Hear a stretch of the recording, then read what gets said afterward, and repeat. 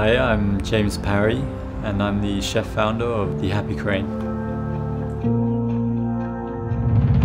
The Happy Crane is, or has been, a pop-up based in San Francisco. We showcase a modern Chinese tasting menu of food and drinks. But where we're at now is we are raising investment as we move closer to our goal of becoming a San Francisco brick and mortar restaurant that really showcases what a Chinese restaurant dining experience can be.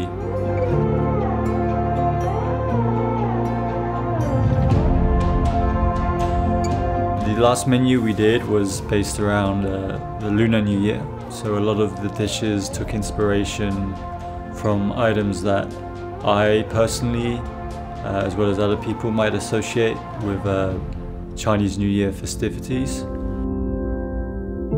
And I guess a big element of that is nostalgic memories of what that time of the year brings to life in terms of the social side, and of course a big part of Chinese New Year festivities are eating.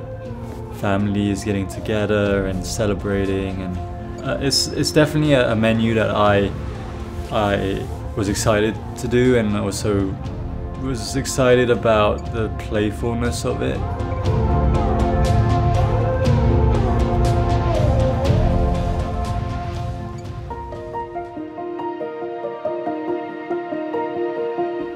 I always associate with Chinese New Year is lo ba gou, the radish cake. It might look simple, but there's a lot of preparation that goes into creating a radish cake like that.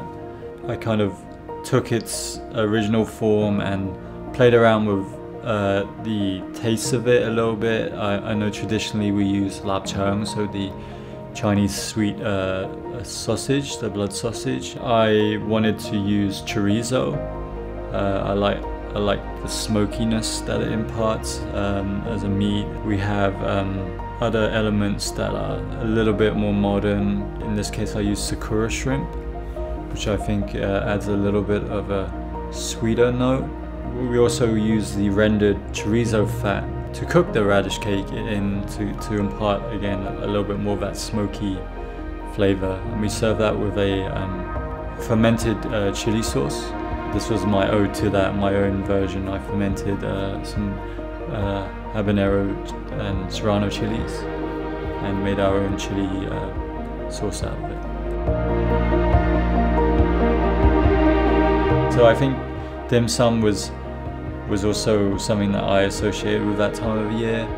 And for this menu, I wanted to do a very classic hagao, which I know might not seem that creative in some ways, but I really wanted to showcase the techniques that have gone into making this, and also the ingredients as well.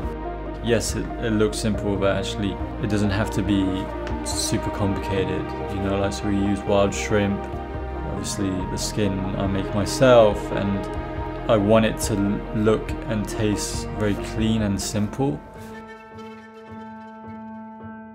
I think another dish that we love and associate with family gatherings is the steamed fish, simply served with a sweetened soy and a sizzling ginger and scallion.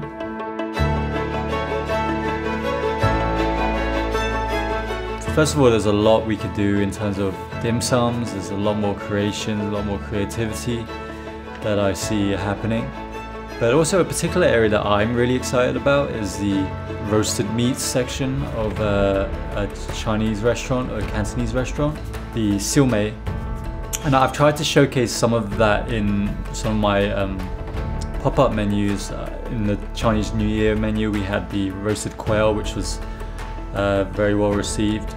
But I think for the vision for the restaurant is to really showcase not just one item, but like a breadth of roasted meats, because I do think it's one of the core components of Cantonese cuisine, like really well executed roasted meats, whether it's the seal yolk, the pork belly, or the whole suckling pig, or the char siu, or the roasted chicken.